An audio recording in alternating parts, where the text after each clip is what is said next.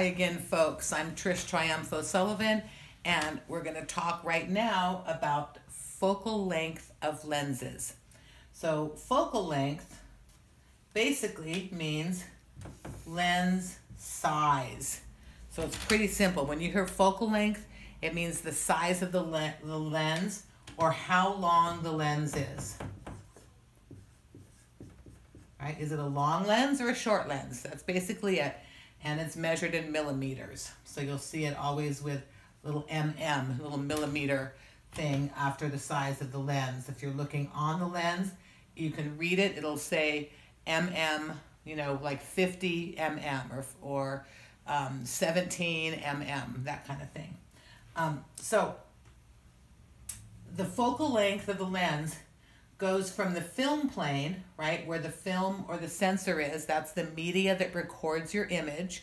Whether it's film or sensor, it's called the film plane, right? The focal length that goes from the film plane back here up to the front of the lens, okay? So that's called the focal length of the lens. Let's move on, and we will talk about the different kinds of lenses. And remember, they are measured in millimeters. Okay, so there's 4 main types of lenses.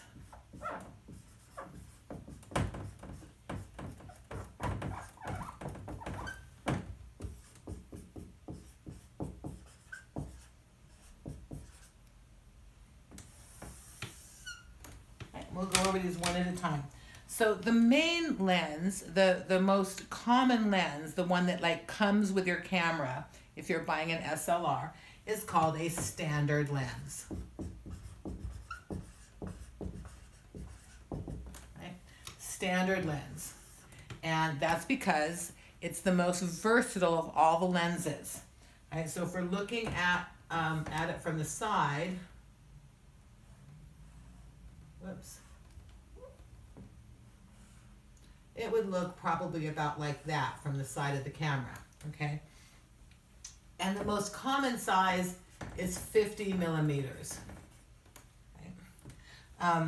But they can go anywhere from 45 to 55 millimeters. I have on one of my cameras, I have a 45 millimeter lens, and on another I have a 55 millimeter lens, and they're both considered standard lenses, okay? So the field of view for these is 47 degrees, okay? And like I said, actually, let me erase this, and we'll write it over here so you can see it a little bit better.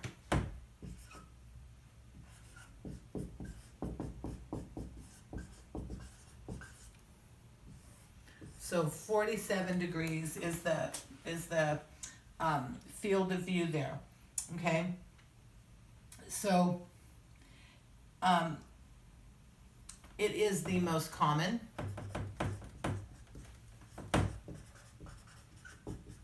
Right? It's the most versatile.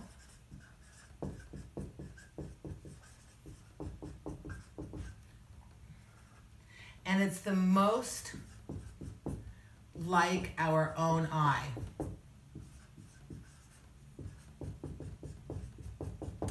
Right? And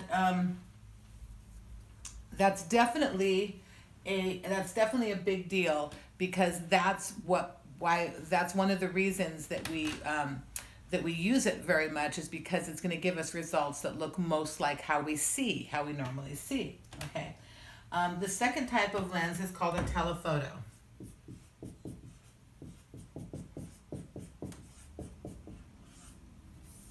And if we're looking at that one from the side,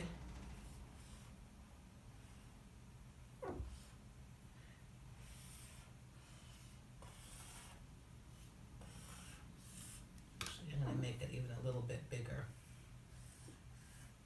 Okay. You're going to see that it's longer, right? It's a long lens. Telephotos are long lens. They're usually about 200 millimeters. That's a real common one. But they can go anywhere from 60 millimeters, right, to up to 500 or even more. But I'm talking about common sizes here. Okay, so 200 millimeters is very common, but commonly they can be anywhere from 60 to 500. Sometimes you'll see sports photographers photographing sports where their lens is so long and so huge that they've got to have a separate tripod just to hold the lens because it's just too big for it would probably break off from the camera just from its weight if you tried to just hold the camera by itself. So the telephoto lens has a field of view. Oops.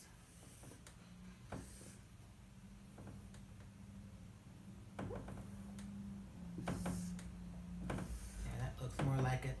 Of 17 degrees, which means it narrows the field of view. So if we're looking with our eyes, right, and we have a field of view of about 47, 48 degrees, we can, in our peripheral vision, we can see quite a bit from the side, right? We can see stuff going on around at the side, right? With a telephoto lens, it narrows that field of view, so we can't see what's going on the side. We can only see what's kind of directly in front of us, okay? So the field of view is a narrower field of view, and it's 17 degrees. Okay. So it has a narrow or very shallow depth of field.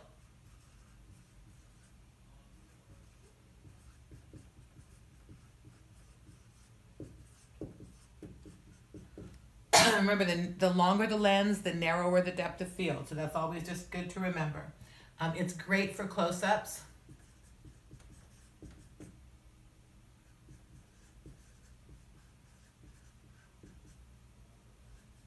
Right, great for close-up work. And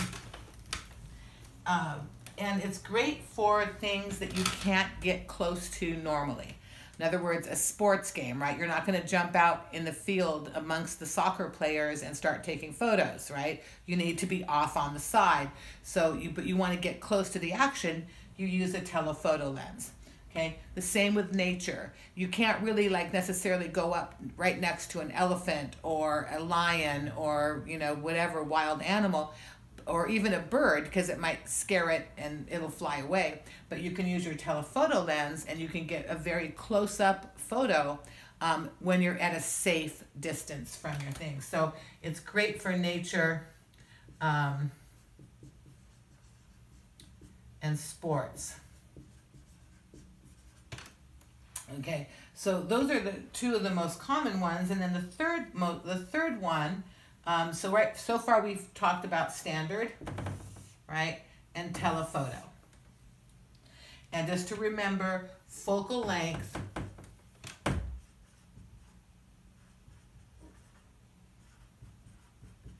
equals lens size, or the length of the lens, right?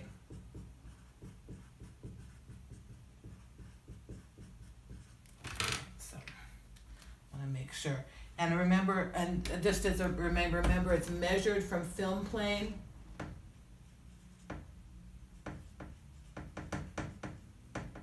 to front of lens, right?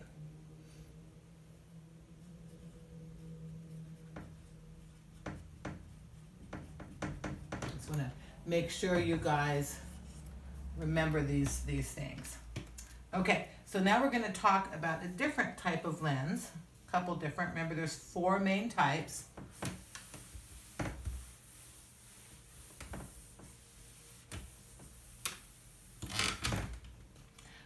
So the next time that we're going to talk about is a wide-angle lens.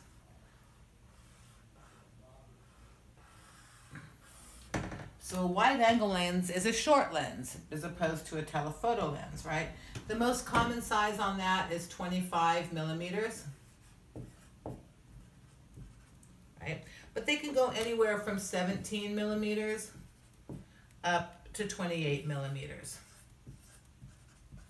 This is the kind of lens you have on your cell phone camera. They're wide angle. So the angle of view is often 120 degrees. Whoops. Well, that's kind of crooked looking, isn't it?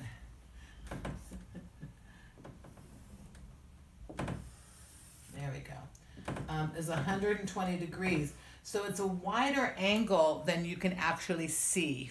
Like it's wider than your eyes can see. And one of the reasons that our cell phone photos don't always turn out like we imagine they should is because the lens is showing more than we can actually see with our human eyes, right? So that can be really good for certain situations, but not always. Okay. So the wide angle lens